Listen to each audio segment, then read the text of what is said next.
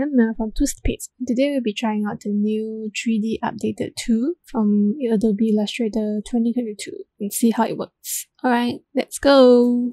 Alright, as you can see, I've already done up the background for this. It's just a normal gradient background. You can check out our previous video or the one before that to see how to create this gradient background easily with just gradient mesh tool. Okay, so we'll be using this heart shape that I got from stock image.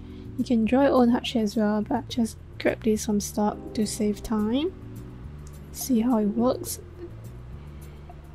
Okay, they just copy and paste Command F in front a smaller heart shape and make it smaller. Go to Pathfinder and cut out the front shape. So now we have the outline of the heart. So from there we can go to 3D material Inflate. So that's the new 3D tool that we have, Adobe Illustrator. So you can see that the shape actually inflated, and if we change the metallic number, you can see that there's a reflection on it, makes it look more realistic and also reduce the roughness as well. So yeah, this is how it looks like.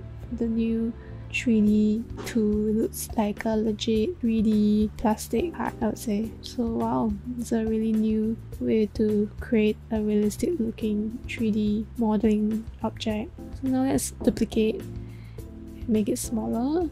We just change the color of it using the eyedropper tool.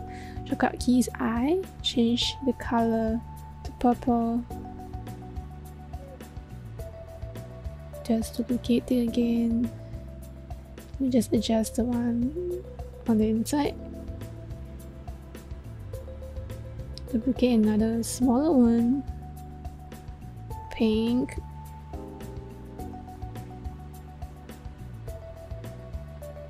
Duplicate another smaller one. Maybe yellow, yeah. So yeah, this Inflate tool is awesome. Let me know what you think about this design. Alright, thank you so much for trying out this new tool with us, and also thank you so much for watching. Do follow us on Instagram, TikTok, and also visit our website and drop us an email or DM if you have any creative services that you need help with. And also, if you want to learn how to do other designs and also better your design skills, do like this video, hit the like and subscribe button, and that's it. Till next time, bye!